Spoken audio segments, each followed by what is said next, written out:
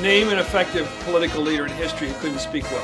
Mr. Gorbachev, tear down this wall. There aren't any. Because when it comes to Freedom requires leadership, and leadership requires oratory. You have to speak to be heard. I have a dream. It's all about personal growth and guts. Never give in. Never, never, never.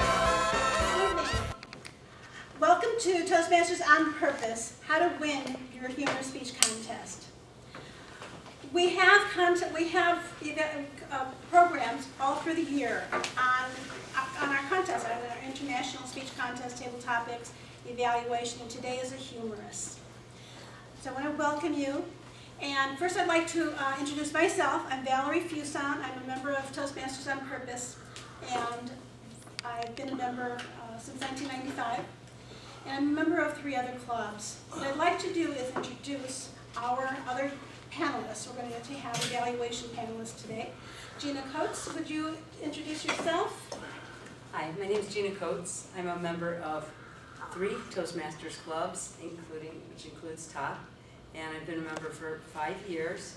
And you're a governor, and I enjoy attending and being a part of contests. Thank you. And I'd like to introduce Virginia Bosserman, our other panelist. Hi, I'm Virginia Bosserman. I'm also a member of TOP. I'm the treasurer, so anyone who would like to join, I can take your payment. Our vice president of membership is competing tonight. I'm also a member of 2 clubs in the North Division, Club Toast at UL, which is where I work, and another one in Gurnee, where I live, is Look Who's Talking. Thank you, Virginia. And now I'd like to introduce our coachees. In the order that they signed up, I've got Eric Gray. Can you stand it? Please turn around, please. Okay. Thank you. Lynn Sinclair. Dan Ekstrom. Miraj Shah. Hello. Amy Sagami. Hi.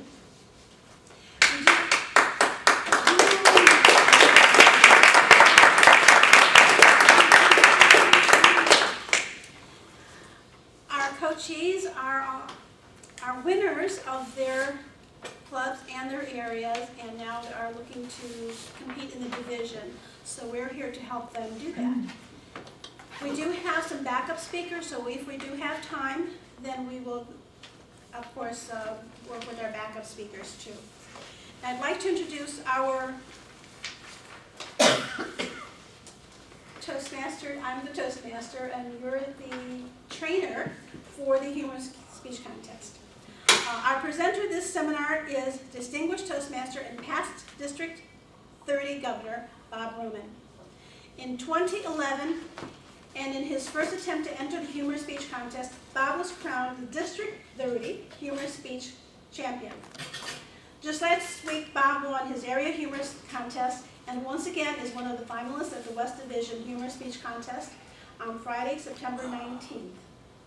Tonight, along with his fellow members of Toastmasters on Purpose and Advanced Toastmasters Club, Bob will give you help to be the next District 30 Humorous Champion.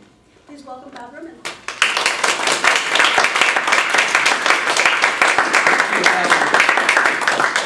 Welcome, Toastmasters and guests and our Humorous Speech Contest wannabes.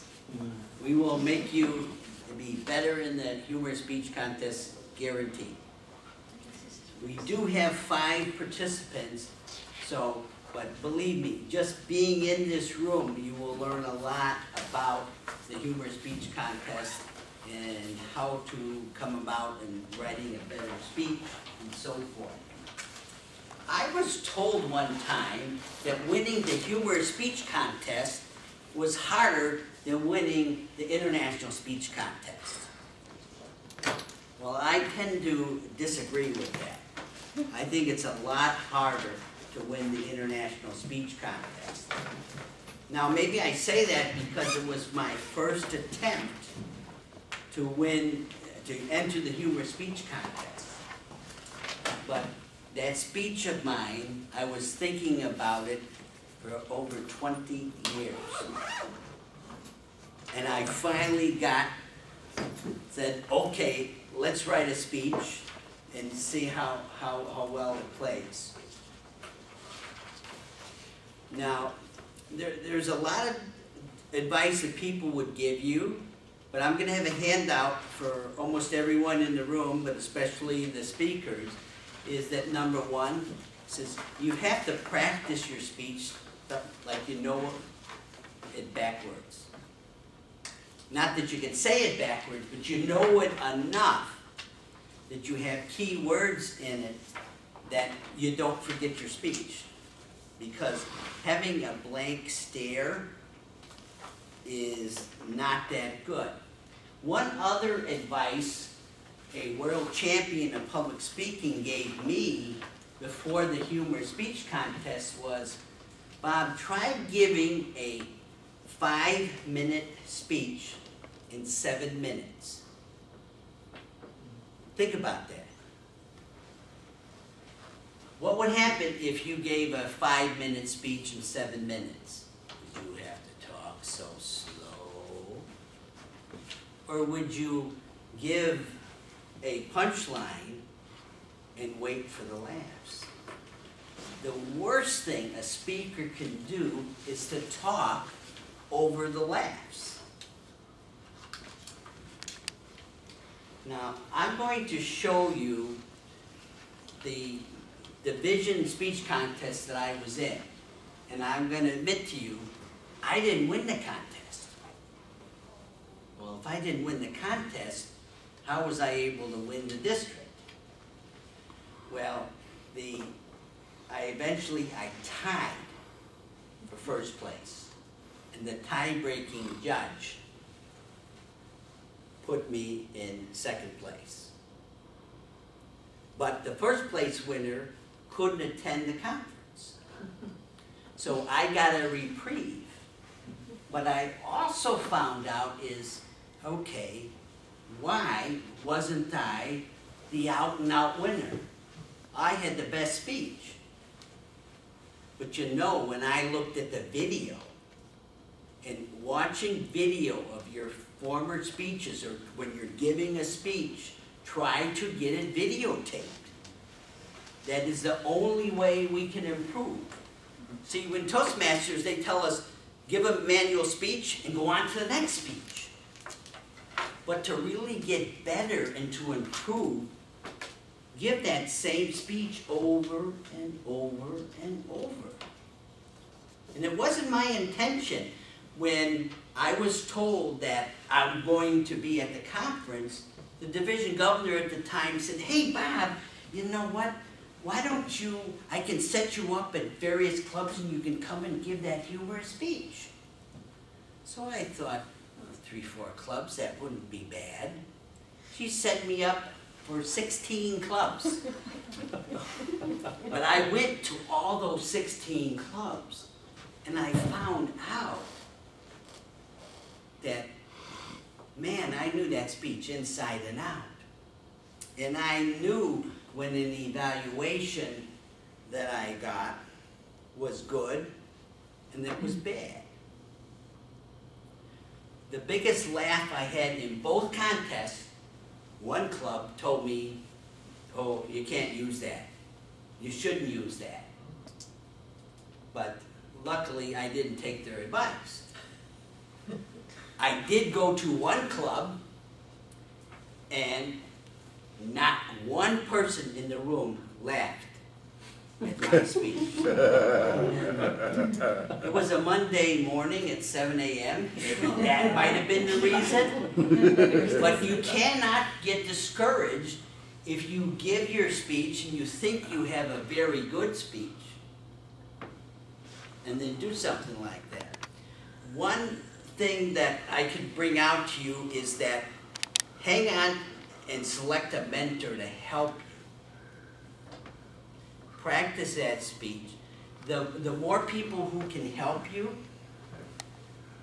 Now, I got a handout on 6 steps to winning that humorous speech. And then I also have, how did I get feedback when I went to all these clubs? I used my own form. I gave it to every member in the group, and I asked them to evaluate me.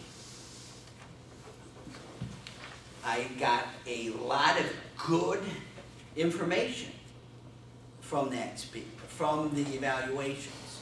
Some of the evaluations, but most of the time, it was helpful to me.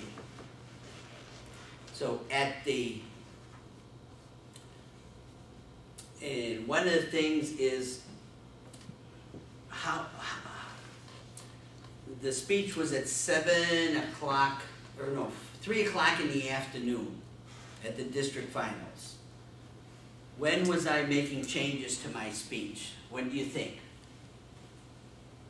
2:30. Around 2:30, 2 o'clock?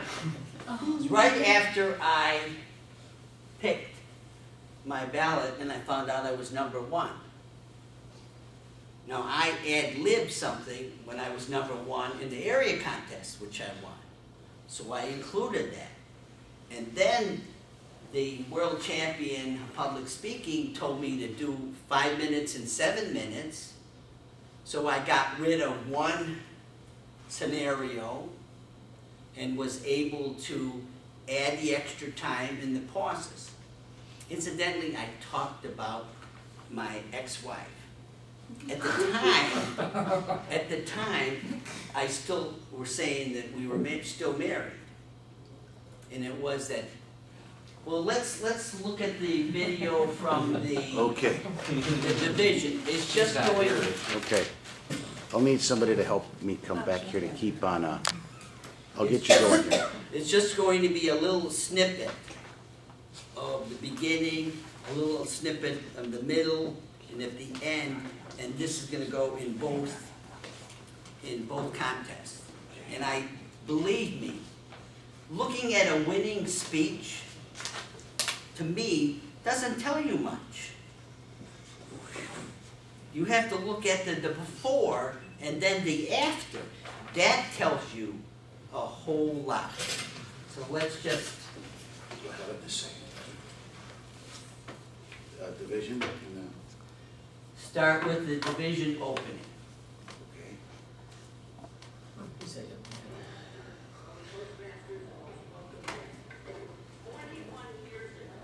My wife was in the Humorous speech contest here in District 30. Her speech title was The Ultimate Sport. And the sport she talked about was fishing. Fishing for a husband. Okay, let's go to the district.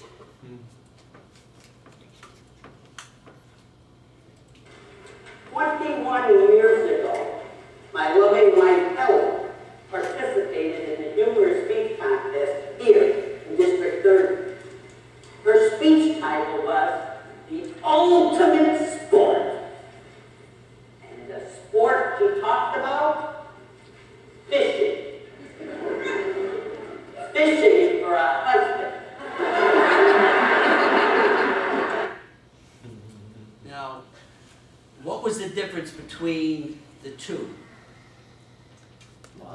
The pauses and then the emphasis on The words. pauses and more vocal variety and with the gestures, so forth. So that is the case. Let's go, we'll get all this done and then we can get into. Okay, so the opening on the district, right? No, we did that, so we want middle on the district. the middle on the division. Now, early on in our marriage, I would go to the drugstore and, you buy that certain mail protection that's in these packets. And then you have a 1-pack, Can it be louder? pack for a good weekend, or there's a 7-pack, and you're expecting a terrific week. Yeah, after we were married a while, it was the 12-pack. January.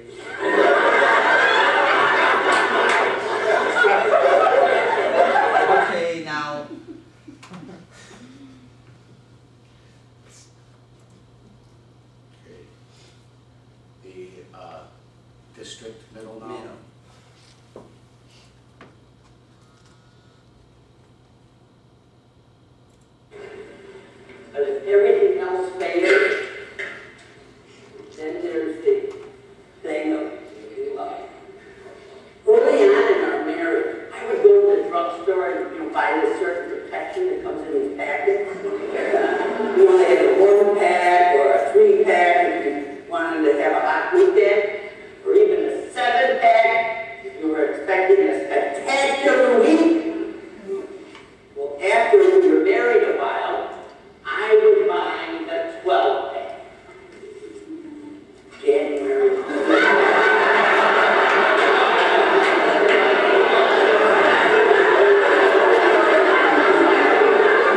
As you can see, the difference was, again, the pausing, the more emphasis on the words. I was out there to have fun. And that's what you need to do. Now let's just do the different endings.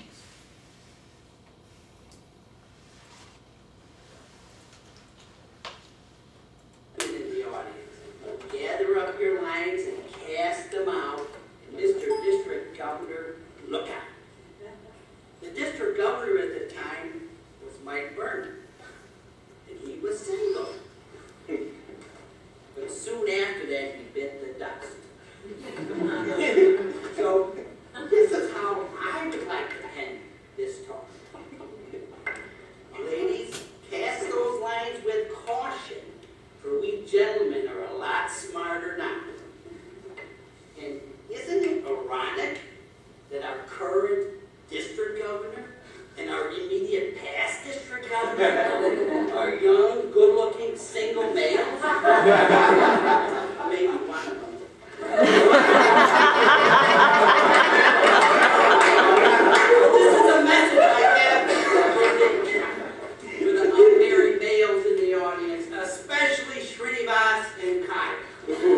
Nibble all you want on those delectable baits, but don't take a big bite or you'll get, and I said hooked. Now the ending on the district, correct? Yes.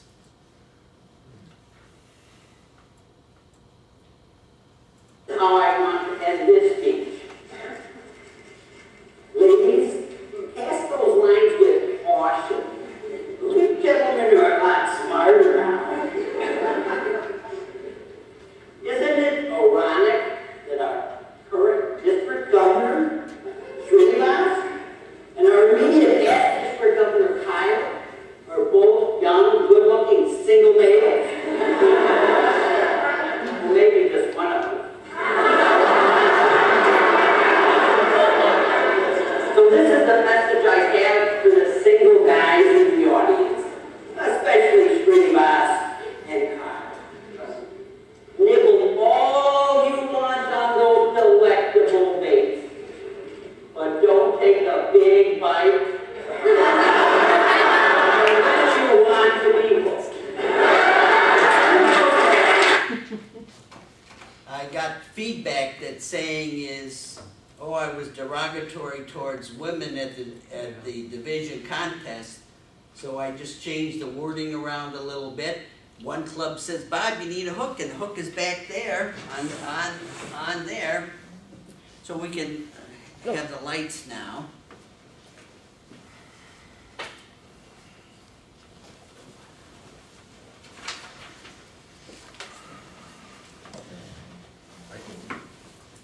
You should have, and in your humorous talk, you should have the audience laughing within the first 30 seconds of your speech.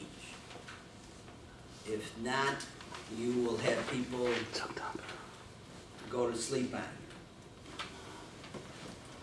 you. And then you need to have the last line of your speech should have the audience laughing. That is so important. What would you rather have, a judge that's laughing while they're marking their ballot? That's if you were the last contestant. But they mark after everyone what they're thinking of. So that is the case. So never miss that opportunity to do that. For the speakers here, I've asked them to give me a little synopsis of what their speeches are, and then one by one we're going to go in, and they say they need help in the opening. I'm going to read the synopsis of what their speech is all about. They can give their opening line, And then our club members will give suggestions, and then anyone else in the audience if they have any suggestions, okay? So let's start with the first person who signed up. Garrett. And that is? Garrett. Garrett. Right. Okay. When are we going to introduce people as if they're actually at the contest? Or at least with the title and It's their just name and a, their title. Well, no, it is, it's a length of time. I don't think we really need to do that. Let me just get what Garrett wrote.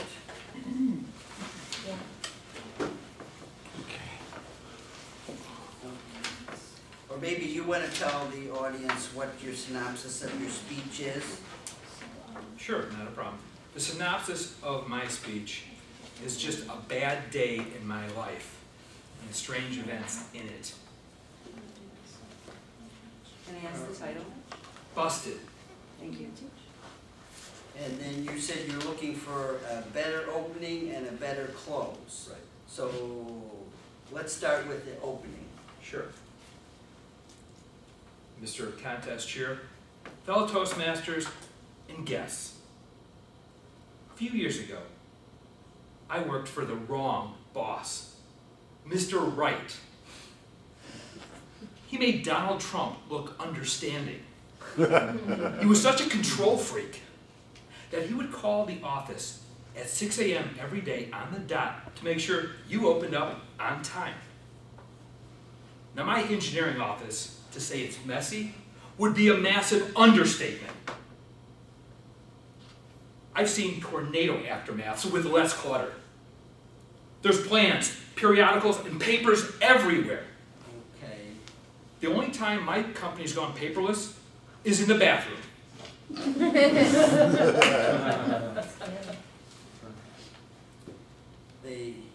Any suggestions on? I had two. Sure. Well, three actually.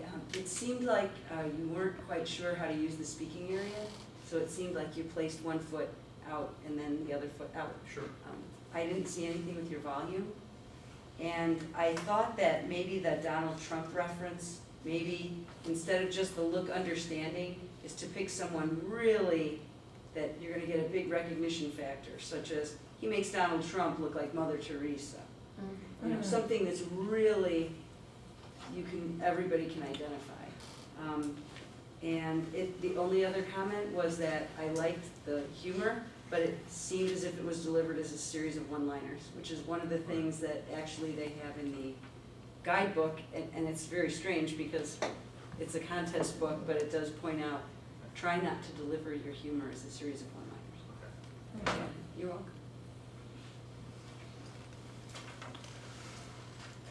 Well, I'm going to build on Gina's, that yes, on the judging, everyone needs to remember that it's still a speech. It needs to have a beginning, a middle, and a conclusion. And the thing that they will take off for is if it's just a series of jokes. It sounds from the beginning that there's a good story in here. You caught my attention, and I think it's something that the whole audience can relate to. Everyone has had a job, everyone has had a boss. Some were good, some were bad, some we have favorite names for. So I think that that's good. You got everyone's attention, and as Bob said, you did start off with a joke, and then very shortly after that, you had another one, so you got a couple of laughs right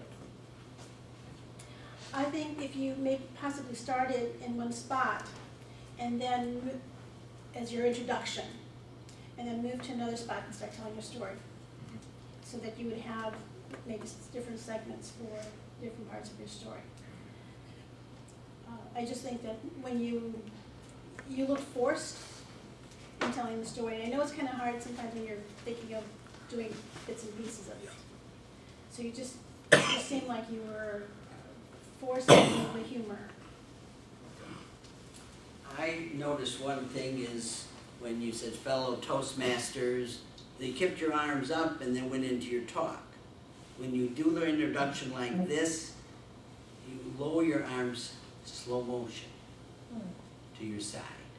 Then you can put your arms up if you're going to do any type of gesturing that fit the speech.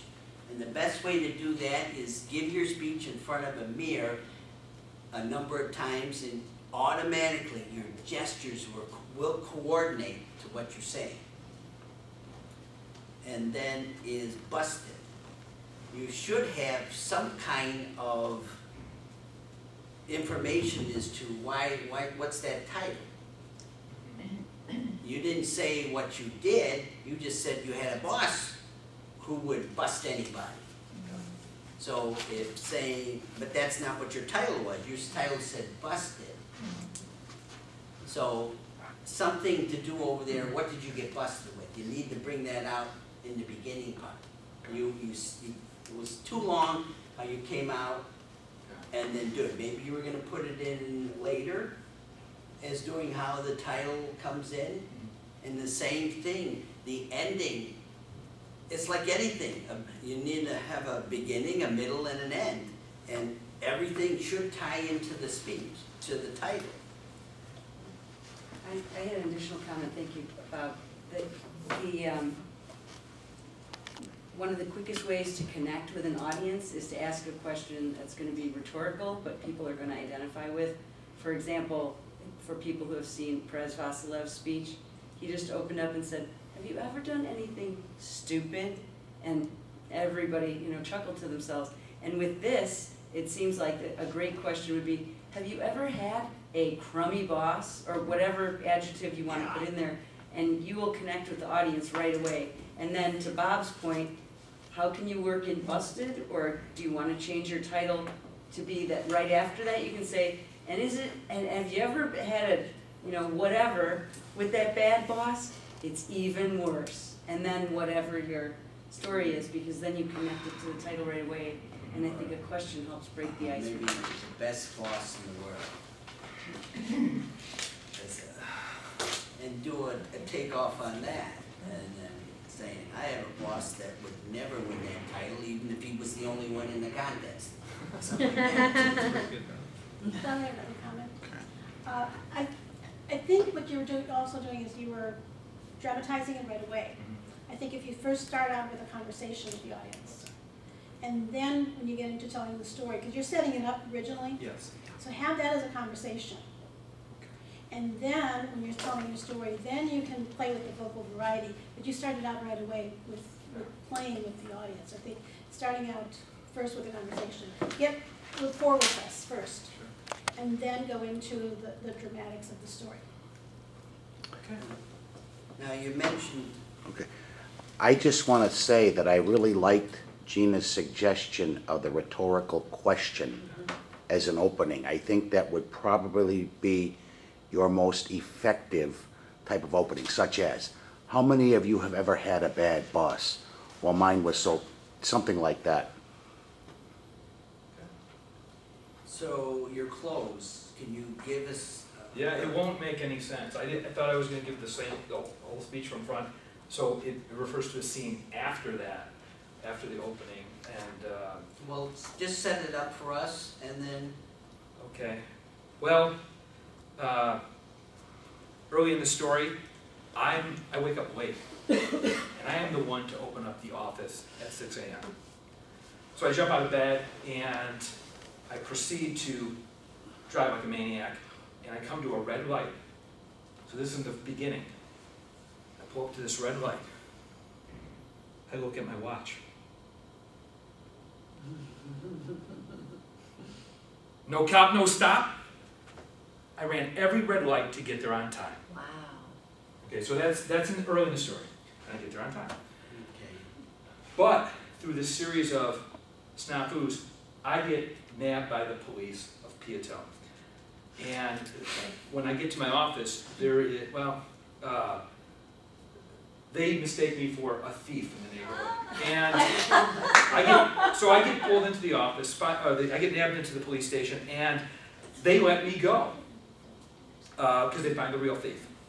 So at the end, they let me go, they get my car out of impound, and I jump back into the car, and I I realized I'd been held for over 24 hours, almost 24 hours. And I realized I'm in hot water because they didn't give me my one lousy phone call. Oh. So I panicked and I realized I gotta hurry back and explain to my boss. Not Mr. Wright, my wife. So I pull out onto the road. I pull up to that red light. I look at my watch. I think I'll sit this one out. Madam Toastmaster, or Mr. Toastmaster. But you can't get it from the beginning. Bob, Why don't we have them give? Why don't we have them give their I think we'll have complete enough time to speeches? do it. Okay. Yeah. We need to hear the whole thing. And could I make one Start small over. request? Could I move you aside? That's why my staging was off a little bit. I didn't want to turn my back to you, Bob, so I apologize. I want to. That's all right. Okay. Move it from the door so people will Can I make one more feedback? I'm not sure how agile you are at changing what you're doing. Sure. You sounded angry in the beginning, and I Okay. think if you sound more like this guy, you know, More you'll- fun. more like you're above it than angry, Okay. then people Sure. will be more on your side. I think. Sure. That's telling the story. Mr. Contest Chair, fellow Toastmasters, and guests, have you ever had a horrible boss? Well, I worked for a horrible boss, Mr. Wright. He made Donald Trump look like Mr. Rogers. He was such a control freak. He would actually call in at 6 a.m. every day on the dot to make sure you arrived on time. Now, to say my engineering office was messy would be an understatement.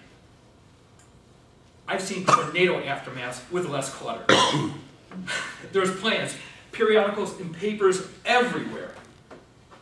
The only time my company's ever gone paperless is in the bathroom. One cold October morning, it was my turn to open up the office on time. My alarm clock overslept. Irresponsible. I dashed out of bed. I threw on my clothes and I jumped into my car. Why is it when you're in a hurry, you always seem to hit every red light imaginable? I pulled up to that first red light. I looked at my watch. No cop, no stop. I ran every red light in Piatone to get there on time. I screeched into that parking lot. I bolted through the front doors. I hurled over papers, and I grabbed an already ringing phone. Guess who? Wright Engineering, our customers, our competitors are wrong. How may I help?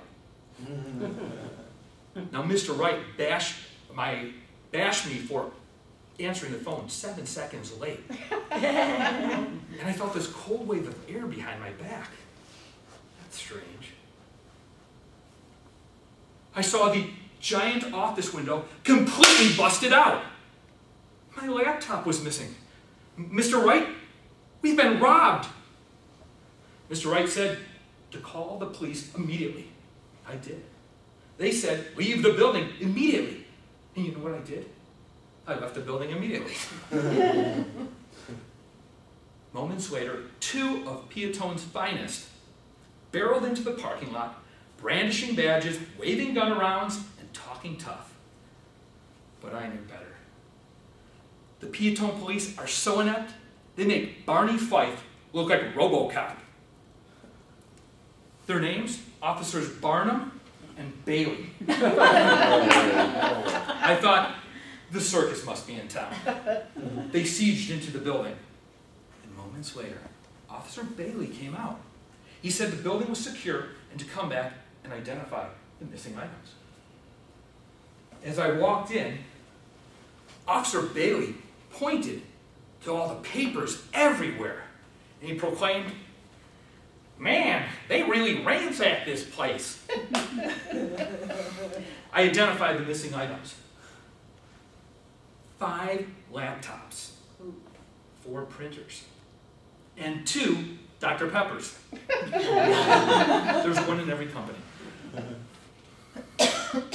Then, the the morning personnel trickled in. Officer Smith said, "Mr. Gray, do you have any disgruntled employees?" I said, "All of them." And then I started to bash my boss about what a control freak he was. Officer Bailey stood there silently, and then he said, "Mr. Gray, where were you last night? And do you drink Dr. Pepper?" What'd I tell you? Inept. They're so inept, they make Honey Boo Boo look like Stephen Hawking. So Officer Bailey made me go out to my car and pop the trunk. He took one look inside and said, "I thought your office was messy." He then proceeded to rummage through my fishing rods, my fishing bait, my fishing tackle, to finally fish out a can of Dr. Pepper. I said, "Come on, officer. I was fishing all day yesterday. I got thirsty."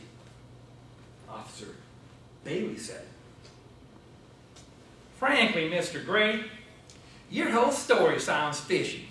And then he's told me not to move as he walked back to his car to run my plates. He even took the can of Dr. Pepper with him.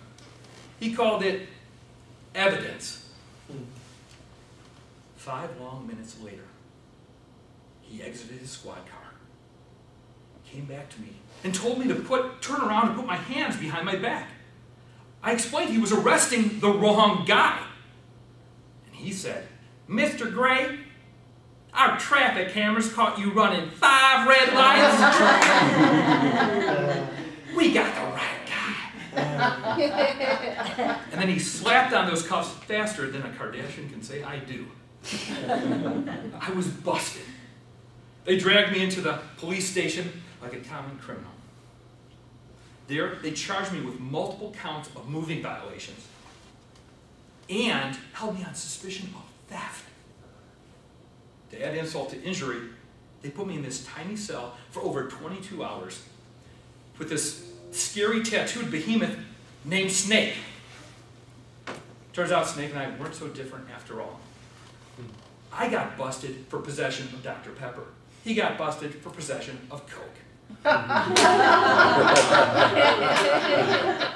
Luckily, they caught the real thief and let me go. They got my car out of police impound. And as I jumped in, I got scared. I was in hot water. I had been gone for almost 24 hours, and they didn't even give me my one lousy phone call. I had to hurry back and explain to my boss, not Mr. Wright, my wife. So I pulled onto that road and pulled up to a red light. I looked at my watch. I'll sit this one out. Mr. Contest Chair.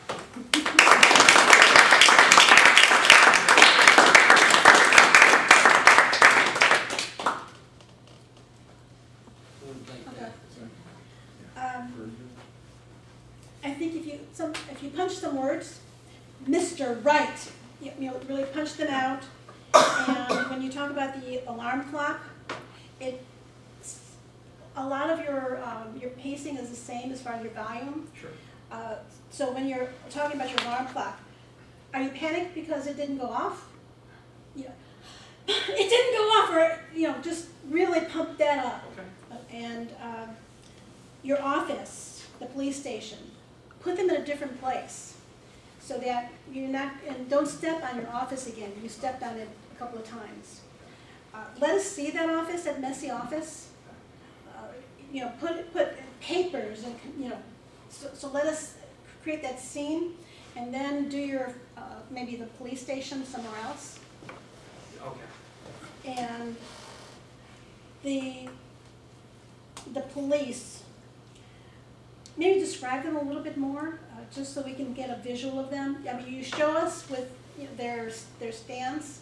Maybe are they slouchy? Are they maybe just a little bit more of a description of them? And a little bit more dialogue at the early part, when maybe when they first walk in. You know, are they cocky? You know, kind of show that earlier. You did have some dialogue a little bit later. Yeah. So those are my suggestions. Okay, I just have a few to add, because we had some of the same ones. I thought that in the beginning, as Val said, a little more acting out. You went over and you hit an alarm clock, but then when you talked about, you know, getting out of bed and getting dressed, you just kind of went like this. So I would actually, you know, try to mess with your shoe and almost fall, you know, make it like you're pulling on your pants in a hurry, because usually the hurrieder you go, the worse it gets. The other part, when you were on the phone with the police and they told you to get out of the building and you said you got out immediately, you really need to emphasize that and say, I got out of there immediately, you know, okay? Instead, you moved and you said it, but you didn't really punch it. And the other thing that I noticed is that you hold your hands. When you're not making a specific gesture, you tend to hold them one way or another. And so you might want to just put them down at your side so that when you are gesturing, they'll get more attention. Yeah, I had a couple other things to add to great comments. I noticed the spacing as well. You started in the bedroom, and then when you were in your office, you went all the way back and and made your workspace is actually the bedroom again. So I thought if you started in your bedroom at, you know, whatever that is, stage right, and then you are in your car, and then when you're at work and you answer that phone, why not step forward and say, you know, hello, you know, because then at that point you're telling the story of that ringing phone and you're going to answer it, and then you'll be more immediate with your audience, but you'll be in the, right, you'll be in the workspace right there. And so if you keep your spaces separate, but just move forward and backward within them, that might stop you from stepping on your bedroom or stepping on the space that was your car, because when you start to reuse spaces, people remember the last thing you did there. And so that was about it. I just noticed one grammatical thing where you said waving gun arounds, but I think you were just really into the story. And then I got the Mr. Rogers reference, and it's debatable whether people recognize Mr. Rogers or Mother Teresa more. And that was actually another person I was thinking of when I gave the feedback. So I thought that was great. I did not get the Honey Boo Boo Stevie Hawking reference. Sorry. She's might not smart, and he's super smart. Okay. So he's not. He's So Some people don't know who. Yeah. So Albert Einstein might be better than Stephen Hawking, and then some other really accessible someone for Simpson, Gracie, not being, you know, it's hard with TV characters because not everybody watches, but definitely, you know, some pop culture version of, you know, makes I don't want to say it, you know, get into anything that could be something that would offensive to the audience, but just something else that's going to be references are more accessible. And a couple. I use depth too. Don't just use sideways. Use a little bit of depth, so this way you can place different locations. When you use the car, your car, have it on an angle maybe so that they're looking into it, but you're still facing somewhat the audience, so that you're not sideways. Sure. So you want to have your audience here, and maybe you're flipping through the car here, so that we can still see your face. Okay. I thought in the beginning, your reference to that messy office, it played well in the other part of the story. So you need to put a joke together when you're mentioning the messy office. Yeah, we had a messy office. He times us on how long it takes us to do anything and doesn't give us any time to file anything. Because remember, you're in a humorous speech contest, you're not in a truth contest. So you can embellish the truth, you can add to it. No one needs to know. Okay?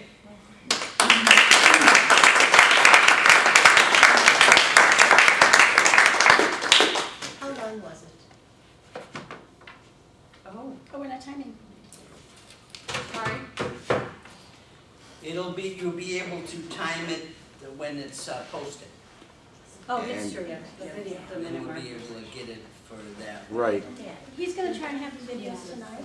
I'm gonna have them posted up tonight, I'll have them private link tomorrow.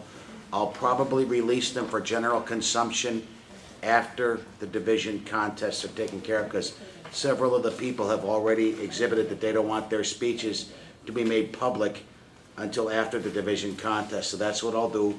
It's a seminar to help people out, but I'll post it after the division contest. Private links have been made available to Bob and my fellow club members. You can email me or any of our club members to take a look at them beforehand. I'll probably have them up tonight. Okay, next would be Lynn. Lynn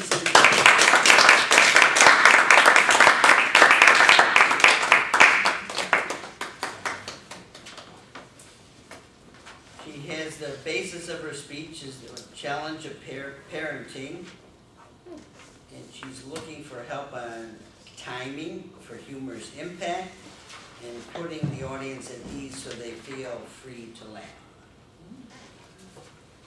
Okay. 25 years ago today, my husband Mike and I were traveling in Europe with a Eurail pass and a Birnbaum travel guide. We were young newlyweds and we had time, freedom, and adventure. But all that was going to change because by the time we got home, I was pregnant.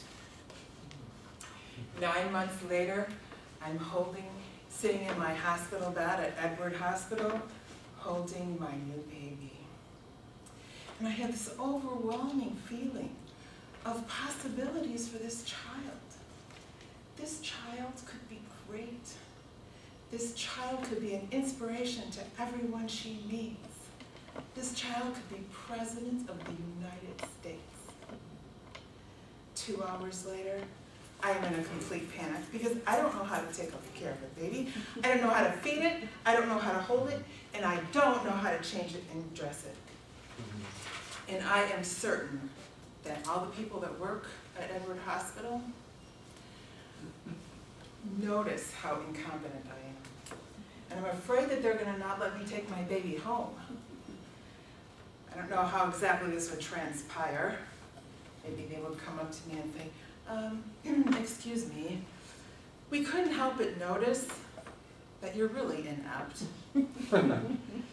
I mean, we've seen a lot of inexperienced moms come through here before, but you just seem hopeless. Well, we were able to take our baby home. And from that point, it is game on. My husband and I are a team. I'm the quarterback, he's the captain. Our job is to move this child 21 years into the future as a healthy, happy adult, able to tackle the world on her own. She's just a little rookie. We're the veteran players. We need to protect her, show her how to play the game of life. The only trouble is I am just gripped with fear and often hyperventilating. Feeding my fear is the knowledge that if I screw up, my kid's going to end up on a therapist's couch saying what a horrible mother I was. I could not bear the thought. So, ready or not, the game must go on. So let me recap for you our game, okay? First quarter, we suffer a 3-year penalty for introducing a new rookie onto the team. The quarter ends with a few broken bones and illnesses that, hey, doesn't kick us out of the game. We're still in it. Second and third quarter, those quarters go pretty darn well. A lot less hyperventilating on my part. We notice the junior players pulling away from us a little bit, but hey, that's okay. It's okay. It's all age-appropriate behavior. Then we hit the fourth quarter, the teenage years. Oh my God, let me tell you, no parent ever wants teenagers on their team.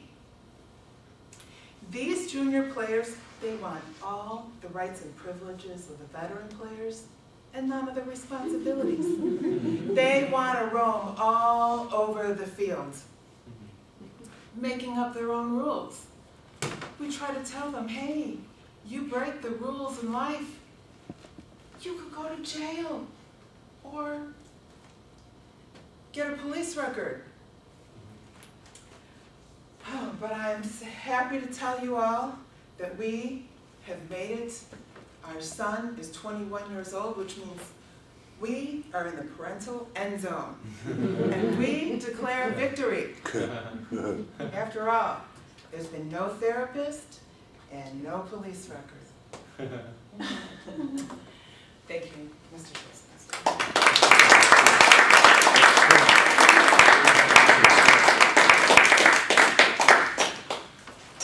I'd like to go first, Lynn.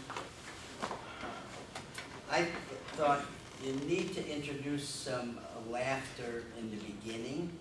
So you can say about your honeymoon. The honeymoon ended when we got home. I was pregnant. Do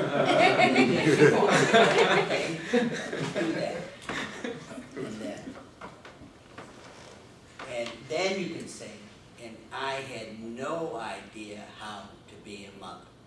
And then give some of your fictitious ways that you thought you could take care of a little kid. He needs a diaper change, give him a diaper. Let him change it himself. Did you know we laughed at that? And then to more so, it almost like play the dumb blonde when it comes into the raising the kid. And then surprisingly, he did turn out okay. Yeah. Well, the thing is, though, it's not for lack of trying, right? I mean, you know, I took it very seriously, so it's not lack of trying. I don't want to, you know, minimize the situation, because it's not a matter of not trying. It's a matter of being scared. That's really the theme. The theme is being scared. Right, but is that funny? I don't know. Can I just comment?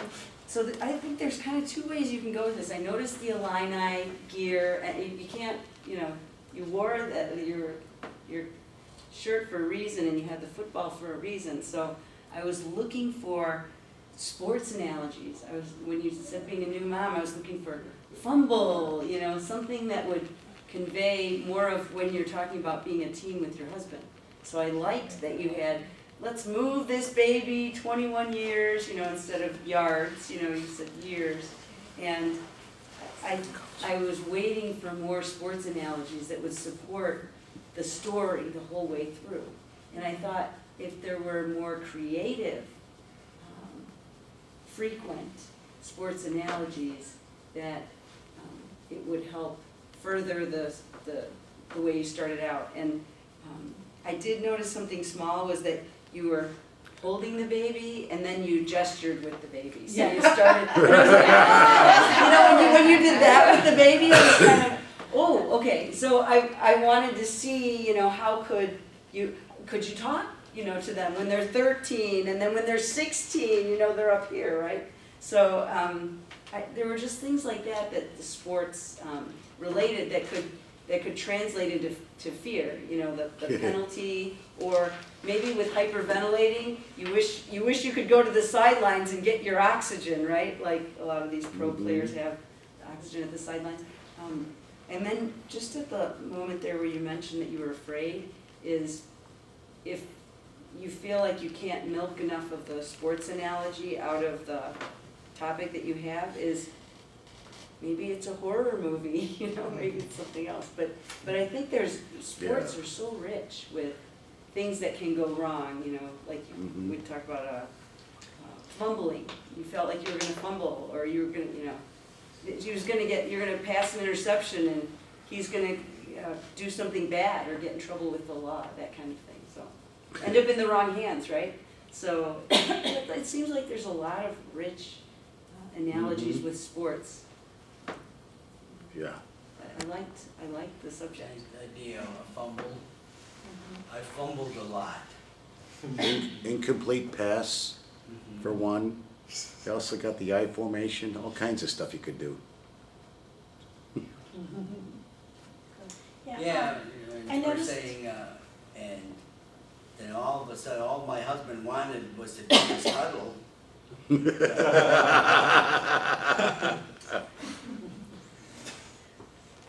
You move a lot with the same story. Move with a purpose. So I would say start with an idea and finish that idea.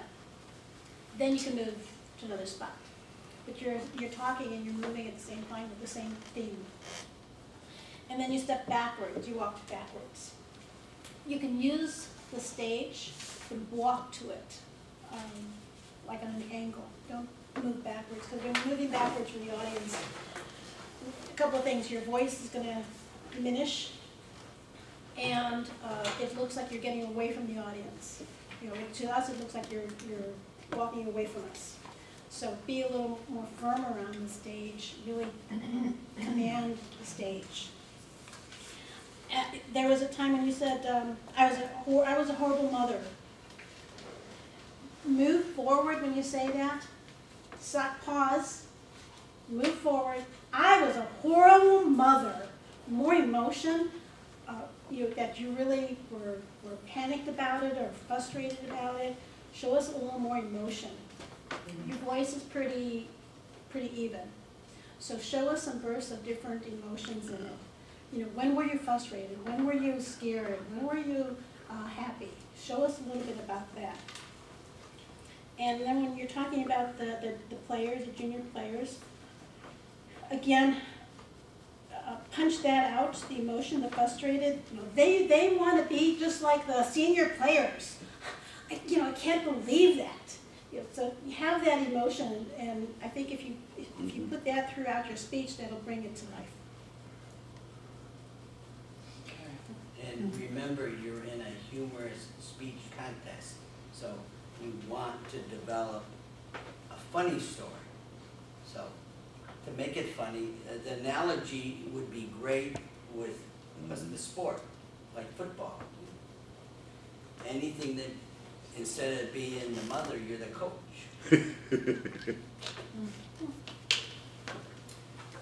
Like I tried to run my household as sports, so I was the coach, and then what was your husband?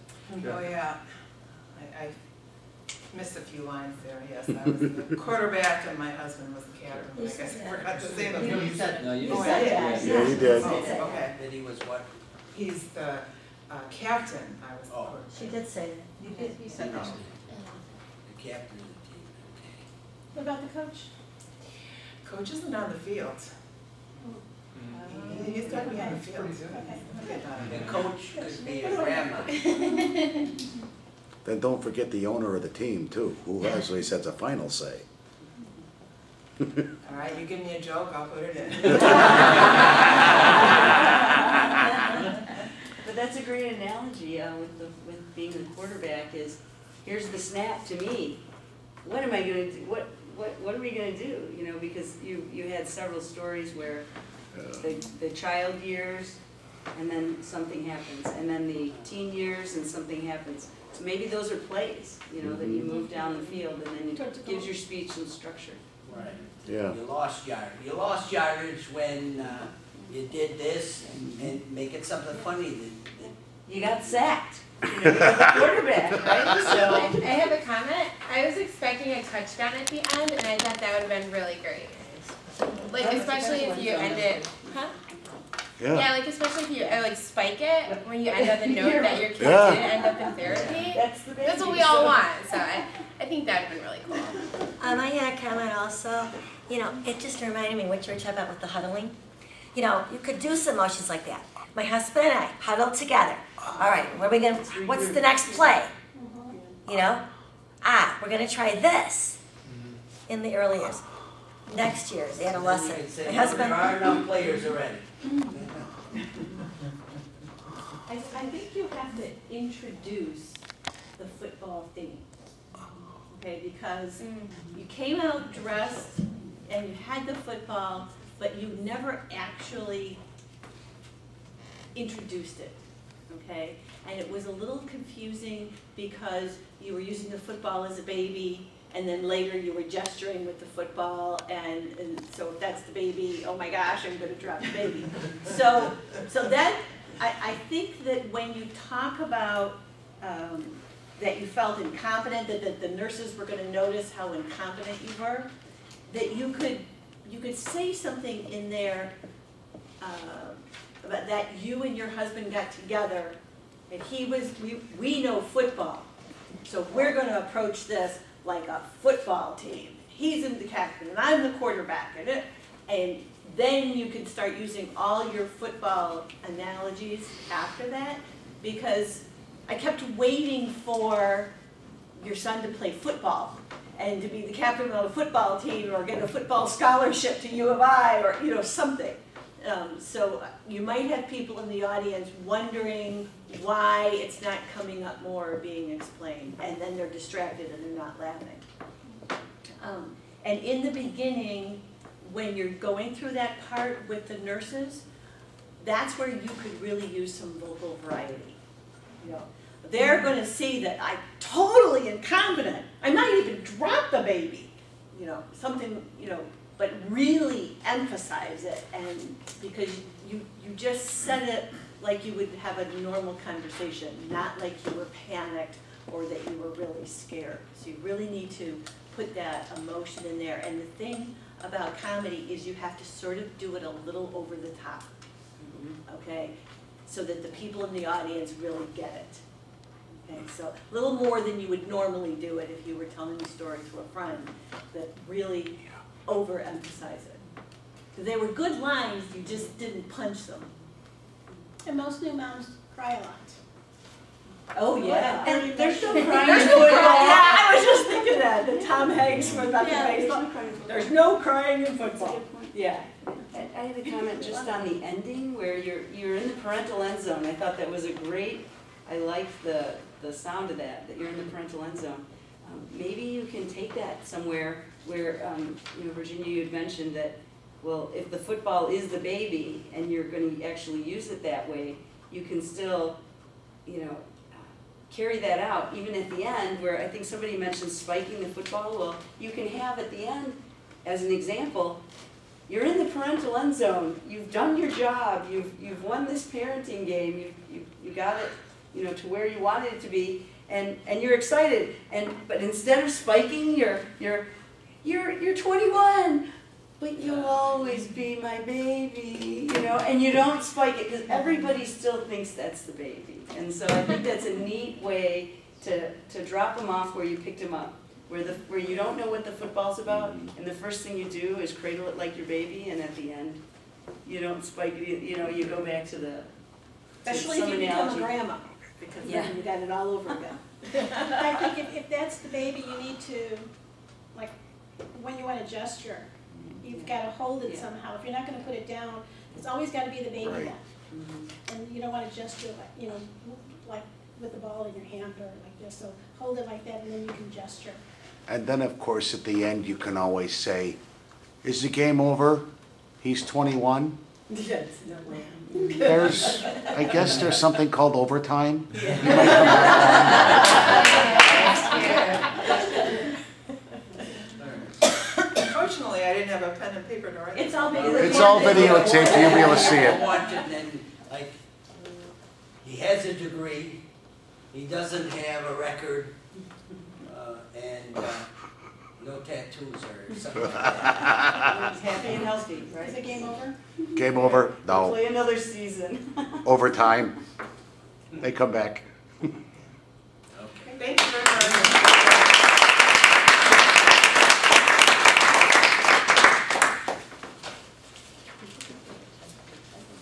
All right, I should mention that we have sweets there, and it is, I baked the cheesecakes this afternoon. Ooh. There's a cherry and apple cheesecake. Wow. And that came from a recipe I got from my ex-mother-in-law.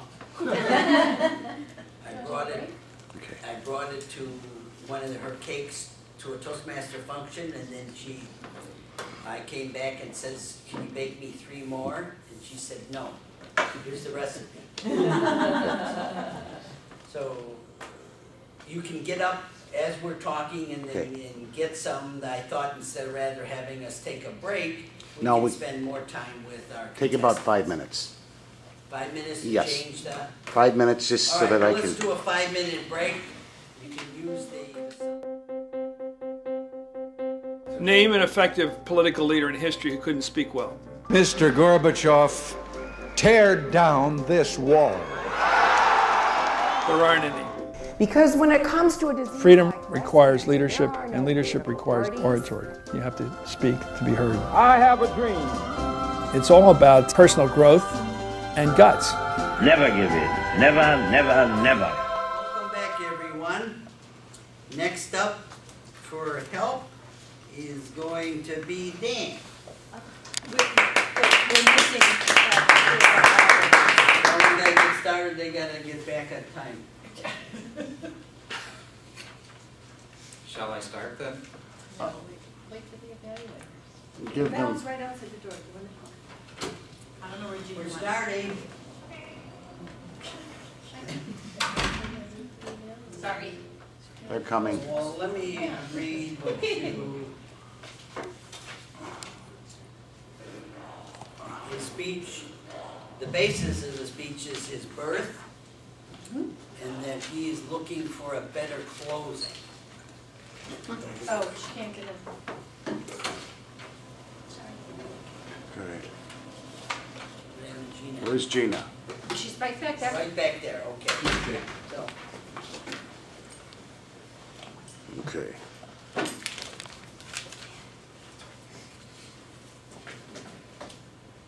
Everybody's liking the cheesecake, Bob. Everyone's loving the cheesecake. And how's that for a presenter? Bring the dessert too? I'll tell you. oh, You're quite a catch. I'm marrying you for the cheesecake recipe. turn that thing around. Let's see it. Turn it around. You need Valerie. Hang on really tight to this end. Cheesecake recipe. You need to show me your financials. Okay. Okay. That's, and that is the Jenny, could you get the door in the back there? Thank you. Okay. You want to do this again? I'm just going to leave it run as unedited. I think we got some good comedic relief in here. Let's just get started, please. You have the floor, Dan. Good evening, fellow Toastmasters. I have a question before I start. How many of you were born? Anybody here not born? I don't see any hands. That's good to know. My guess is that when you were born, you did what the doctors told you to do. That is, you came out quickly because they needed to go somewhere else, probably on vacation, I'm not sure. Well, I'll tell you, I've always been a bit of a rebel. I made it hard, and I apologize. Let me go back in time just a few minutes. These are my parents. My mom, she's probably about 21 in that picture. And that's my dad shortly after Korea, came back out of the Marines. They look like really nice folks. And to some people they are. Don't be fooled. They conspired to commit a terrible crime against me with the help of a physician. Doctors are sworn Hippocratic oath to do no harm. But they did terrible harm to me. You see, for about 9 months, I was hanging out with my mom. Everything was good. Floated around. She took me to the store, took me to the park. She sang to me. She played music. I was reading books. Everything was good. And everything was comfortable. You hear a lot of talk in Toastmasters. You hear a lot of talk in Tony Robbins, John C. Maxwell. Get out of your comfort zone. Do those things that are, challenge you. Don't be comfortable. You know what? I liked being comfortable. It was good. It was good. So then one day, though, they decided they were going to take me out of that comfort zone. And so what happened is they went to a hospital. The doctor met my mom there. He said, Jean, lay down here. We're going to take care of this. We're going to get him out for you. Easy as pie. Most babies get in the tunnel, drop down. Everything's fine. If there was nobody there to catch you, you'd land on your head, right? Not me. If I had dropped out like that, I'd have landed right here. They call that a breech birth. Anybody here a breech birth? I didn't think so. Most people don't even know what a breech birth is. I'm here to tell you, I'm it. I might be the only one in history because I haven't found anybody else yet to admit to it. Maybe I'm just the only one who's going to admit to it. Anyway, the reason I was a breech birth was because of this. At the last minute, I turned. Why did I turn? Because I didn't want to come out. I was very comfortable. So here I am. I'm in there, and I'm holding on to those walls with all my might, and I hear the doctor going, okay, Jean, get ready. Here we go. Breathe, Jean. Push, Jean. Breathe, Jean. Push. And I'm like, boom, boom. There's like little earthquakes. What the hell is going on here? I don't like this a bit. And I'm feeling it, and I'm feeling it, and I don't like this at all. Breathe, push. Time goes on, and I'm getting kind of pushed a little more, pushed a little more. And after, now I should tell you, that started on January 7th. I didn't come out until January 9th. Okay? So we were at war for a long time. Sure, there were some truces in there, a little bit, some ceasefires, but by and large, it was just an ongoing battle. Dan, you gotta come out? No, I'm not. So I'm in there and I'm holding on for dear life, and after a while I start wearing out. There's two big Goliaths out there trying to get me. I'm staying in here, and I'm just a little bitty baby. But I start to lose my strength. I'm getting tired. After a while I feel this cool air right here. What is that? And I hear the doctor, Gene, I think he's getting close. I might be able to see his head. Let me get down there and take a look. I see him. I see him. What does he look like? Ooh, he looks like a lawyer. Lawyer? What are you talking about? Well, I see an ass. And I'm a little miffed at this myself, and I'm kind of like, I'm going to give him a little shot. Gotcha, doc. Okay. My mom says, Doctor, let me see him. Get a mirror. Nurse brings him a mirror. He holds it up so she can see him. He doesn't look like a lawyer. He just takes after my husband's side of the family. Anyway, I lost the battle. Out I came. 30 hours of hard labor. Thus the title of my speech. Well, when I got out, the battle I thought was over, but it really, the worst was yet to come. Because what happens when I get out, first thing they do, the doctor, they smack you to make you breathe. Well, he didn't know because of all the sweating and the fighting and I was all swollen and bruised. He doesn't know which is my face and which is here. So he just smacks me here and he smacks me here just to make sure he got the right end. I was breathing then. And the doctor looks at me and goes, Gene, I gotta tell you, kid's got a great smile, but his breath is terrible. I'm not sure I got it right then. And finally, I look around and this is where the worst part was coming.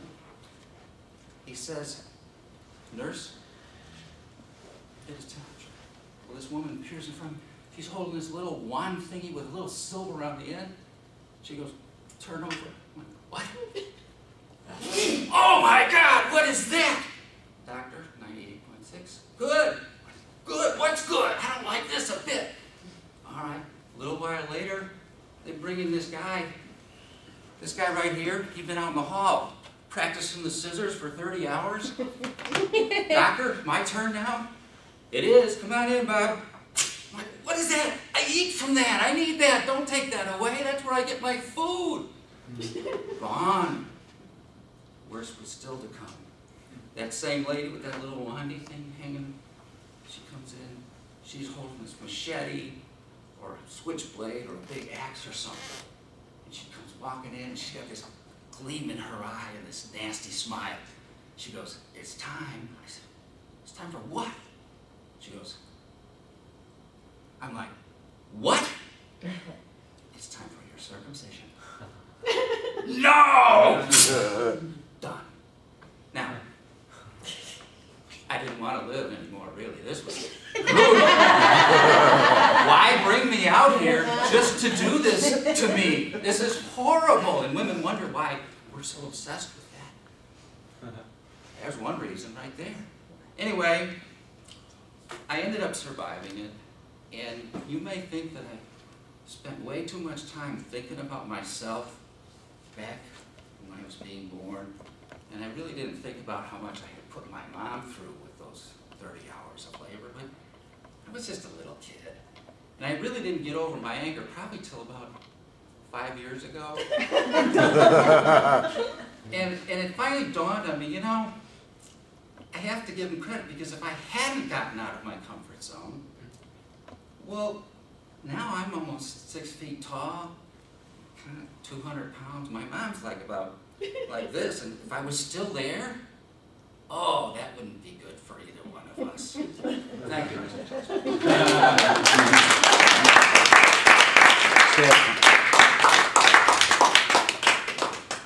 Stay up.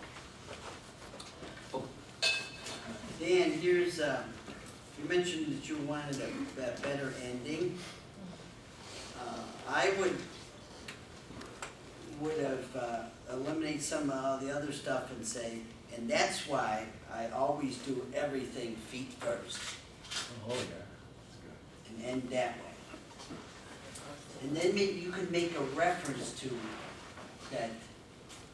You always have the urge to jump in feet first, you know, or something like that. And then tie it up with that. If you end with that, then the people will laugh, because yeah, that's how you came into the world. My original ending was, and that's why I never wanted to leave my comfort zone again. And we were looking for a big little bit of more of a punchline. I'll start. So thank you. I saw your speech yesterday and at the area contest. So it's interesting to see it again. And I have just a few notes here. One was you had some lead-ins. It seemed like you were a little less in the flow with the content this time, and it seemed like there were a couple of things that you sort of went back and kind of revised and said, oh, what I needed to tell you was this. But there were, aside from that, which is just kind of practicing your material and getting comfortable, there were a couple of spots where you said, well, what happened is, it would be good if you just said what happened. And there were a couple of spots where you said, I'm like, and she goes, versus, you know, and I felt this, versus I'm like. Because it's more slang, right, but it's more slang, and then like she goes versus she said. And one thing that I really liked, I just had two other things. One thing I really liked when I saw you last night, and I didn't see as much of it this time, one of the other folks at the speech contest, we were both chatting, and she said, he reminded me of Andy Rooney. And the part that reminded me of, not to compare you with Andy Rooney, but the part that got the most laughs at the other contest when you did it was that you had this refrain and you said, you know, they were pulling me out. Wait a minute, I don't like this at all. And it's like when you got into that mode, people started laughing because you had just done a great setup. And so it seemed like whenever the thermometer, whoa, that was my temperature. Wait a minute, I don't like this at all. Hey, that's not fair, getting the guy back there. You know, stuff like that. It seemed like when you went into that little mode where it was like the injustice of it all, you changed your voice, and people responded to that. So you changed your voice over when you had some funny content. I did email you today, I saw your, and so that other ending, that I had shared with you. I don't know if you saw your email. I did, Okay. I did. So yeah, so the other one was about how to make it seem like the doctor's getting called into a multiple birth delivery, and you know you're. So now it's like, haha, I'm resting comfortably in my mom's arms, and you go get out of your comfort zone, doc. You know, and I was a little worried about time. yeah. So something to think about. Like I noticed you cut the part out about your father waiting with the cigar, so that gave you a little bit of time. You had that in your other version. You said, my dad's been waiting there for 30 hours. He's waiting to light that cigar. And when dads used to wait in the waiting room, you said he's waiting with this cigar. So I noticed you cut that out. So see where you are with your time. Yeah, the joke would be on there, if you really wanted to honor me, you would have lit the other end.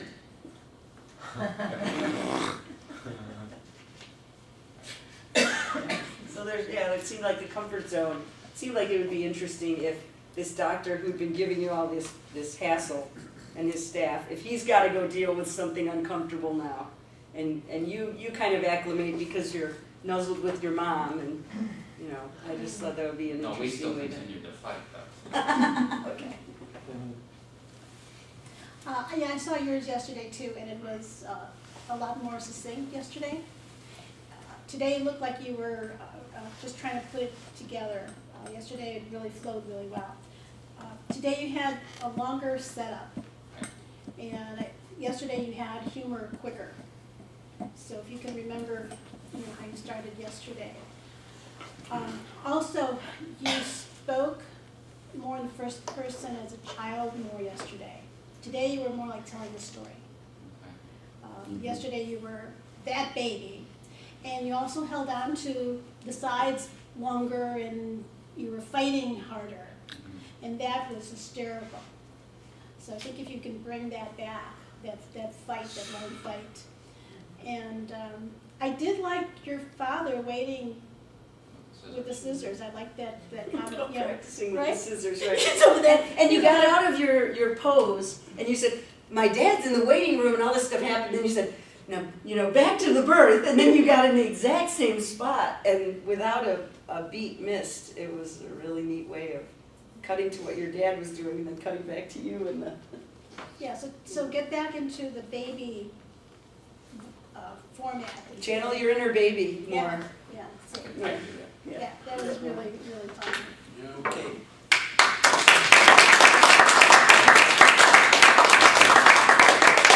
I just had one thing to add. You might want to get your pictures enlarged. It's going to be difficult for people further back to see. As the venues get larger. As the venues get larger. Or use a slide projector. Well, something like just quick. I've seen people blow them up. Yeah. Or Right. describe them, And yeah. let them picture in your own mind. Or looking like, my mom looked like Donna Reed, and my dad looked like whoever, the mom and dad from Father's Own Side. Okay. Next up is Amy Lee. Oh. I think you're next. Oh, I thought I was the last. Sorry, I need a little preparation. You want to change order, Bob, or? Yeah, I thought I was the last one. That's a good point. Okay. Red. Yes. No, I know. Red is one at his club level, and he won at the area level. So his next spot will be competing at the division level.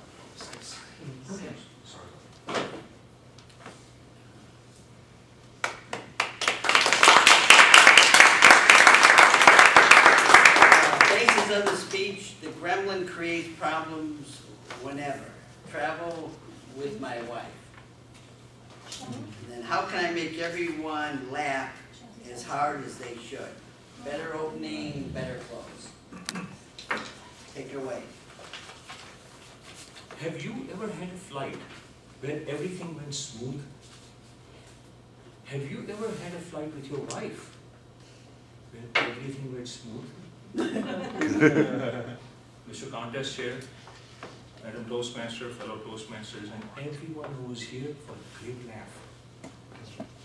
Every time I go on a flight with my wife, I'm shaking in fright because nothing seems to go right. and we end up in a big fight. Do you know why? Because of him. Do you know who he is? He is the gremlin from the 1984 movie Gremlins.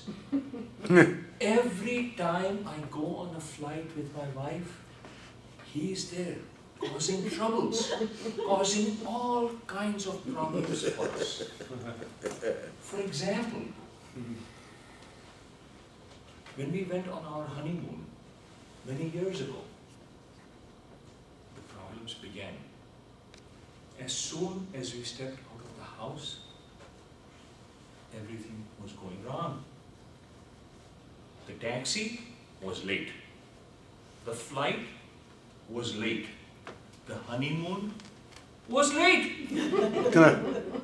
We had a great time in our destination, a lot of fun. Then it was time to come back.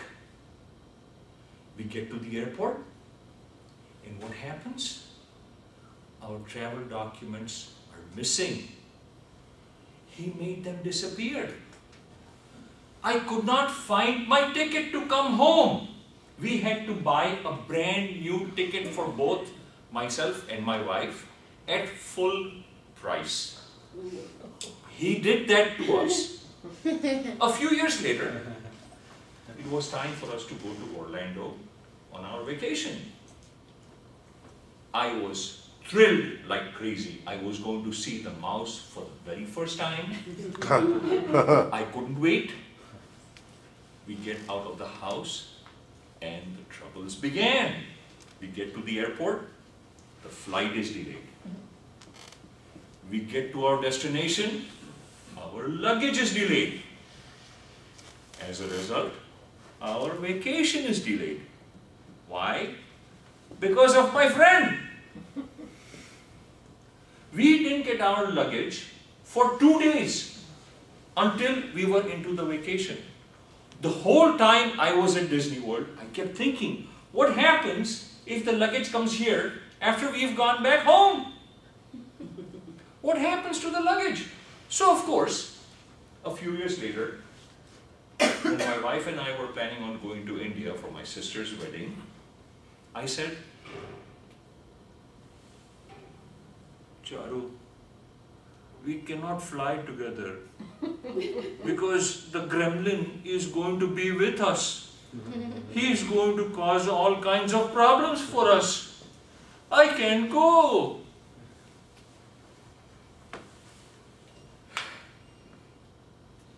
You mean you want me to go to India without you with me on the plane?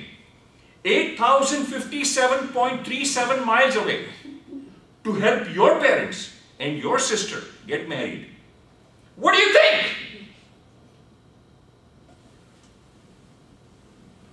Okay, I guess I don't have a choice. We'll go together. That's fine. I'll figure out a way. So, of course, we flew together. The day of the flight, she is happy as can be. We are going together.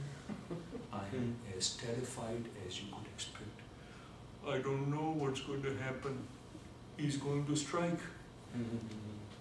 Fortunately, from Chicago to Amsterdam to Bombay, everything goes smoothly.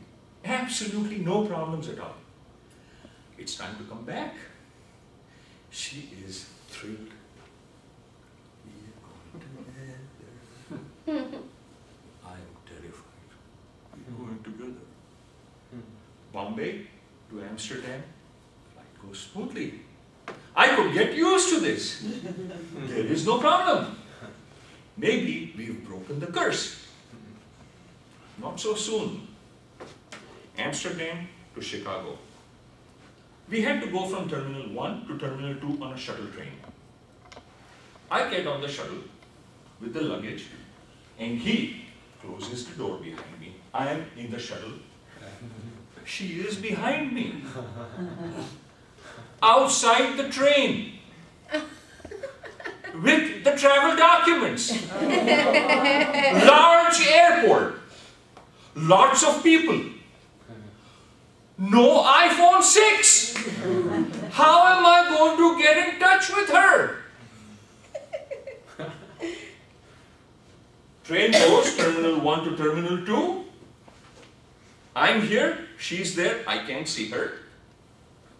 Should I go back? What if she's on the next train? Should I wait? What if she's waiting? So of course I decide to go back. And I see her going on the next train! Oh my goodness! Now, dilemma again. Do I go back and reach her? What if she's on the next train saying I'm not there? Or should I stay here? So of course, I do the thing and I go back.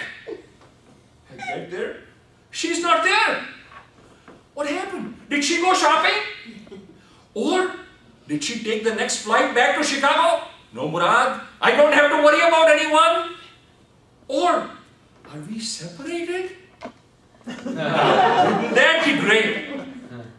Not so easy. So of course, for half an hour, I go back and forth, really stressed. I don't know what's going to happen. Will I lose my job if I cannot go back to Chicago? I finally decide to go to the terminal, to the check-in counter, and she's there waiting for me. I knew logic would finally dawn on you. I would be waiting for you over here.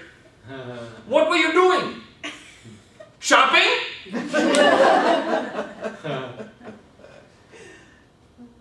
We did get back to Chicago. So now you're wondering, did we ever fly back together? Yes, we did. But he would never attack. Why? Because our children were with us. And he is afraid of children. He cannot strike when the children are around. So he is waiting for the children to move out and we are empty nesters so he can strike again. So my fellow Toastmasters, the next time you are on a flight, think of the sight of me in fright. But you will be free because he is waiting for me.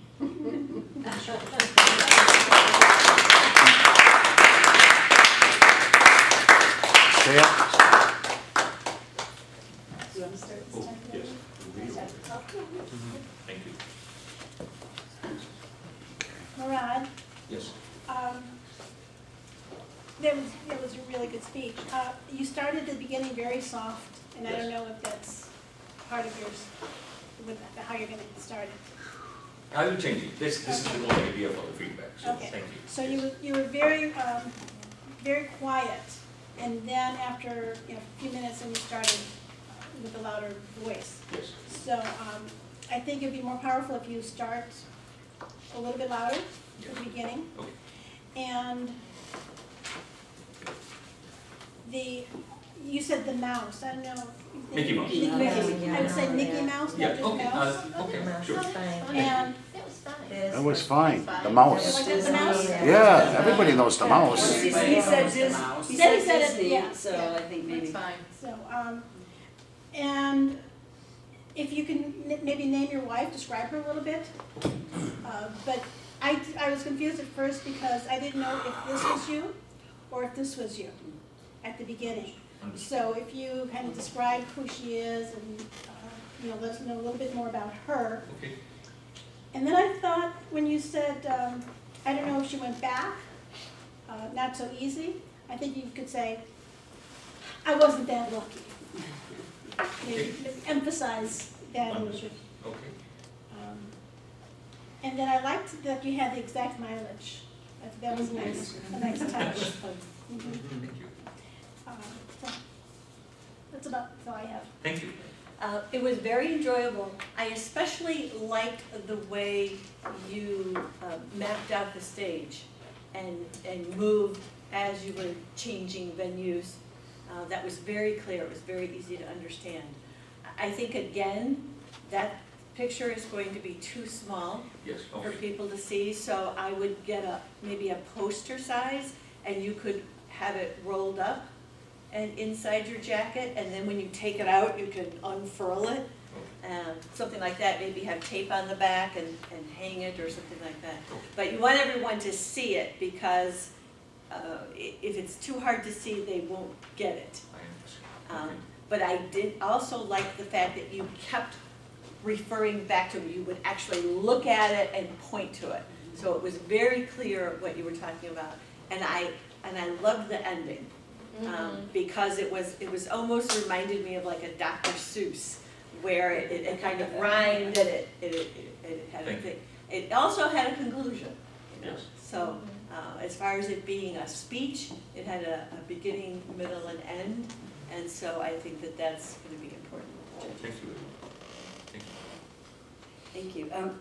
I felt that, in addition, I'm going to call out some just unique things that I thought the opening and the close were pretty good. I think to Virginia's point, if you can find a way to have an easel set up where you actually unveil the gremlin, so right for effect, which is that this gremlin ruins everything. Then you can keep harking back to him, something like that. Yes. One thing I thought that was interesting was, I think at first it was plural gremlins, and then it was mostly one gremlin. But I thought it would be good if you just said, "That gremlin made my documents disappear," you know, and have that be a refrain. "The gremlin strikes again," you know. Okay. "It was the gremlin again," you know, and I think that would help. There was one spot where nothing went wrong.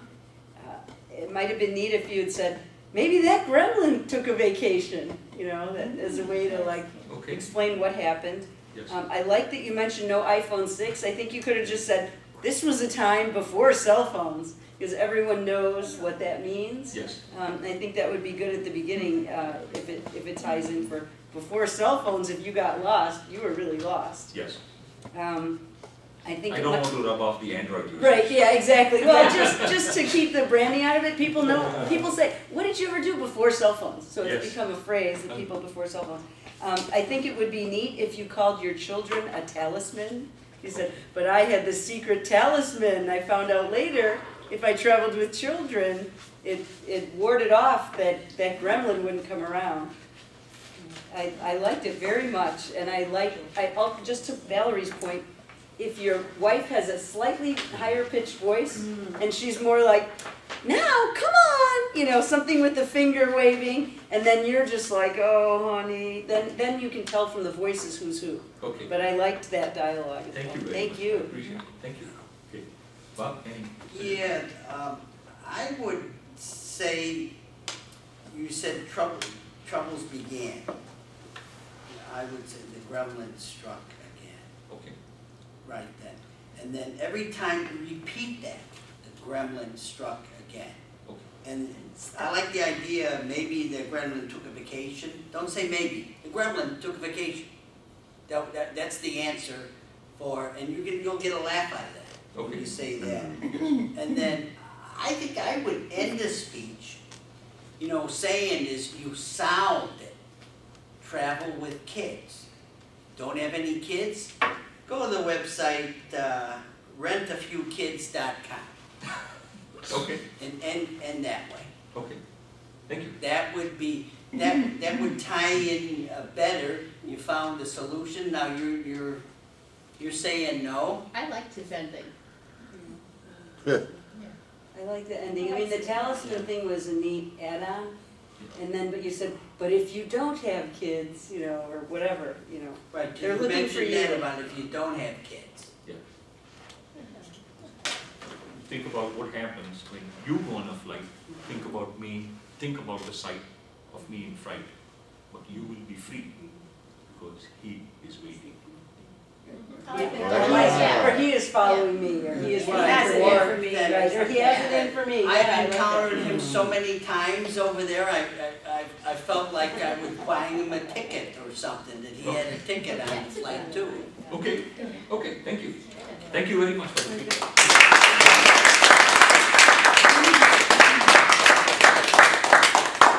Name the gremlin. People who were sitting here as alternates, we can actually have them do the same, but except we'd probably be here another hour. What time is it now, 9 o'clock? 10 after 9. How many alternates are there? Let's wrap up. 1, 2, 3, 4. Ask for people to raise their hands if they want to do it. Okay. I've got Who would like to do it? One. 2? Okay, just the one? Okay, then No, let's. you don't want to do it? You've changed your mind? You don't want to do it? I need a lot of work from what I got. Okay. Let's go with one more and shut it off at that point, I think, because it's... Well then, why don't you come on up? I have my division contest next Saturday, so, Okay. I think you have to go around this way. Yes. And then since I don't have a, Do you have a did title? fill out one of these sheets? No.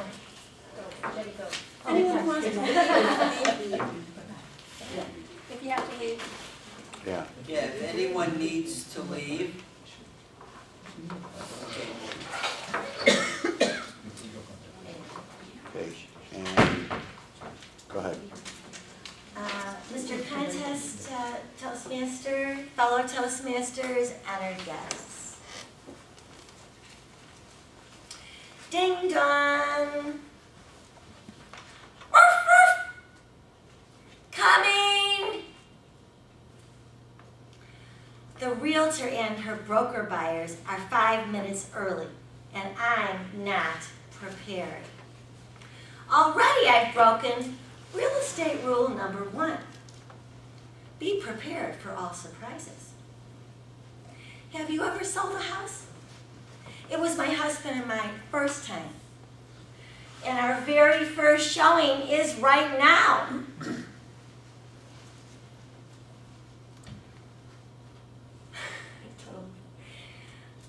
And our very first showing is right now. I've scrubbed. I've cleaned. And now this, my son's muddy socks?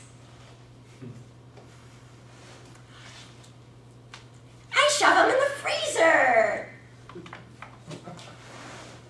No self-respecting buyer's gonna look in there.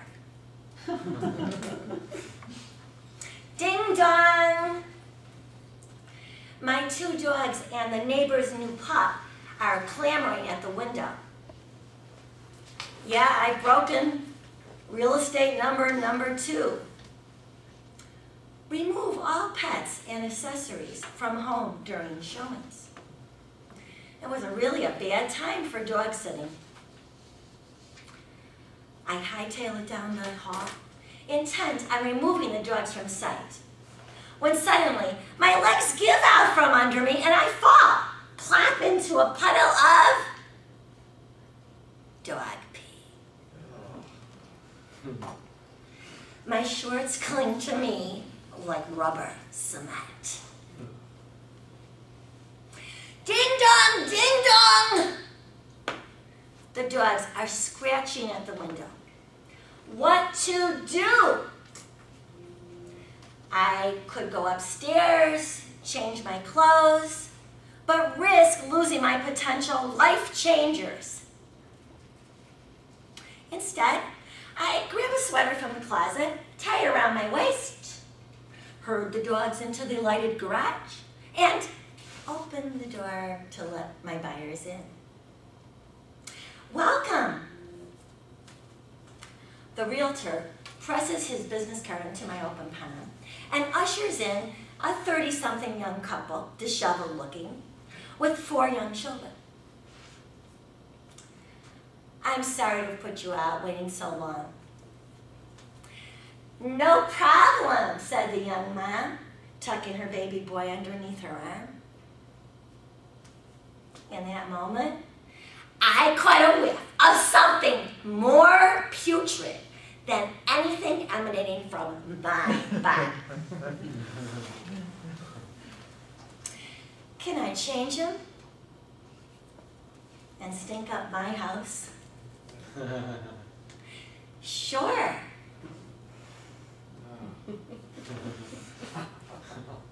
By this time, My clothes are itching me all over.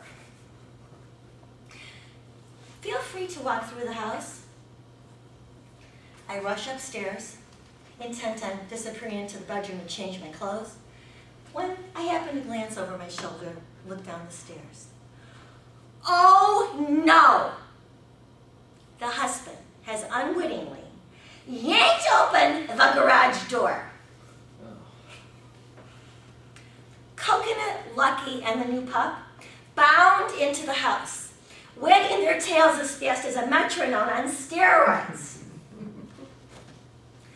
A children's chorus of screams echo through the house. Mom bursts through the bathroom door, naked infant on shoulder. She swats at my dogs. Get away, get away. Meantime, the realtor is playing interference between the kids and the dogs. I slide down the stairs, which is the fastest way for me to get there given my current physical condition. I am so sorry. At this rate, she's never going to buy my house. She gives me a solid stare. I've got an idea. Why don't you grab some popsicles from the freezer for the kids while I herd the dogs back into the garage?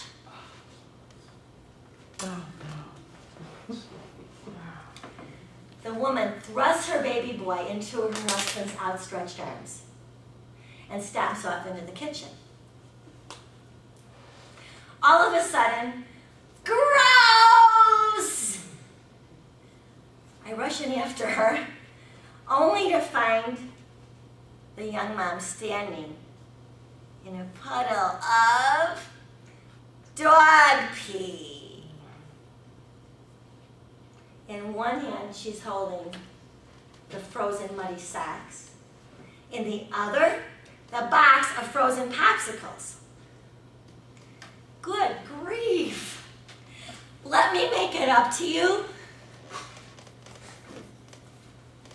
In response, she tosses the box of popsicles in my direction. I jump back just in time to see the box of popsicles smack her husband in the forehead. The troop of adults and children walk out the door, with me in fast pursuit. Wait, you didn't see the upstairs yet! The car screeches away from the curb. And I guess I've learned my lesson. Real estate rule number 3. Don't expect anything, and you won't be disappointed. Thank you.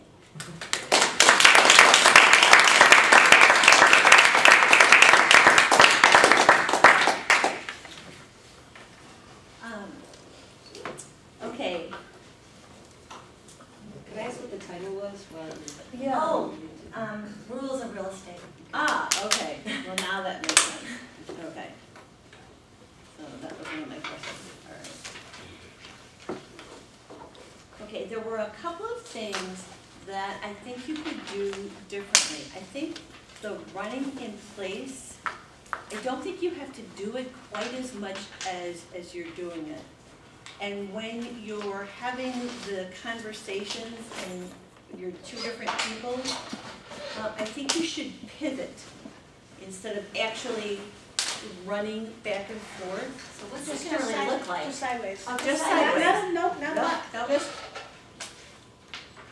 Just a little bit. Just It's like 45 degrees. And do it that way. Because the running back and Somebody forth. show me. Like this, okay, you're on the end. Do a little dance step here. Go. Just a little bit. Just a little bit like this. Oh, just okay. Yeah, because you were actually. You're bouncing. You're just. Yeah, You're and it was Yeah, like, you're okay, jumping. stop. Okay. Okay. And just that, and then she's here. Right. Okay. And I think with the running, you just have to get it going. You don't have to keep it up. We know that you're continuing to run. it was kind of funny because I wrote a note, did you ever clean up the puddle? So when you got to that, because that was bothering me all throughout the speech. I was wondering about the puddle. So originally I had it, but it sounded kind of gross. Where I couldn't figure out what to do at that point. My shirts were already dirty. I just wiggled back and forth, dried it off, got the sweater, put it around me, and went. But it sounds kind of gross, so yeah. Yeah. And she gets a double gross at the end anyway, the wife. And you understand why, about the little pup, the young pup, was the one who was running around the house. The neighbor's pup was one running around the house and peeing when these different. Oh, he was marking. Okay. He was marking. Yeah, I would. Where were dogs sitting? I would end it with like something like, such a rude family. A rude, uncouth family. Oh, over here after they left the house? Yeah. And then say, that's good. I'm glad they didn't buy my house, or something to that, Then we have to go to rule number 3 I thought it would be neat if, as they left, you just said, you haven't seen the upstairs yet. I thought it would have been neat if you had said, you haven't seen the great jacuzzi and the whatever, and the beautiful views from upstairs, like something really, some real estate ease, and the giant master bath, whatever it is. Well, I am a realtor so in that real it's, life, so that's right, so that yeah. just seeing the upstairs, you're not super selling, like you would be saying all this other stuff as they're leaving, that would be You more might like- want to say yeah. that in the beginning. What? When you start talking about the rules, you might want to say, as a realtor, I should know better. The rule number 1 is... As opposed to just making it like I'm a normal seller. Right. Because then it's even funnier. Because it's kind of like the cobbler's children not having shoes. And by the way, those are not the real rules. The second one is, but the other two are. Yes, right. But just want to let you know. that would actually make it funnier. Yeah. If we know you're a realtor and you know the rules and all this has happened and you, So was it funny? Did you like it? Were there enough pauses and all that good stuff? I have a couple of comments. Yeah. I'm going to tag on to the running in place. You did everything in the middle there, and you can use that running in place instead of running in place to walk fast to another part of their stage. And, I hightailed it. Doesn't mean you were running. You walk fast to another place. Some of the descriptions was kind of like reading a book. And right now it's still, yeah. Okay, so you want to tell the story as it's happening, it's unfolding, and you don't need to describe. He took her baby. She had tucked it under her arm. She tucked her baby under her. Had her baby tucked under. She'd say she was holding her baby in her arms. You don't want to use good words like fancier words, or no? You want to have like you're really telling a story. Like you're really talking. Conversational. It's conversational instead of writing. We speak different than we write. And then her husband's outstretched arms. She tossed the baby in his arms. She tossed the popsicles. They hit her husband's forehead. Instead of smacked? Or smacked. But you had said you added a couple other words in there. I saw him hit her. Just say they hit smacked his forehead. That I saw this. I saw that. You're describing. You're there in the moment. So I think you can leave out some of those words. And you had some internal dialogue. And you could say I was thinking, and then say the dialogue. Why wouldn't you just be stepping forward and talking to the audience with those things? Right, but you can say that you're thinking about this. Sometimes when you're describing internal dialogue, that makes it funny too. Because like we're listening to your conversation, what you're saying in your head. And again, you can do as a realtor, I know better. Okay. Or turning to the audience at that time and taking a little step toward the audience, like, as a realtor, I should have known better. And then you step back into your story space, So. And you could end your speech with something like, let's close. Oh. So you did not like the rules, the three thingies, the three rules? We like it. To close that way? I mean, with the third Here's the through rule or three rules. Leave them laughing. Let's close.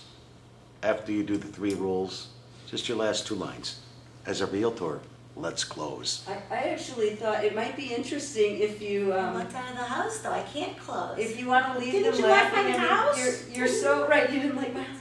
It might have been interesting if they left and you said, I lost the sale, but I should have known the third rule was don't expect anything and you won't get anything. So I gave it my best last grab. Wait a minute, you haven't seen the whatever upstairs, and that could be your final punchline, where you're actually whatever it is you wish they could have seen upstairs. That's cute, or you could say the dogs don't stay with the house. Yeah, right. The window treatment stay, but the dogs don't. Yeah, something like How that. about you just shout, is something wrong?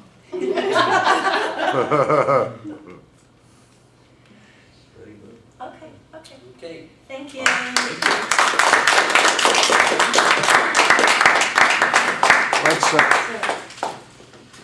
Well, I want to thank our panelists, the members of Top Toastmasters. I would be hoping I would be talking to everyone who was here at the seminar, but did you get your money's worth? Yes.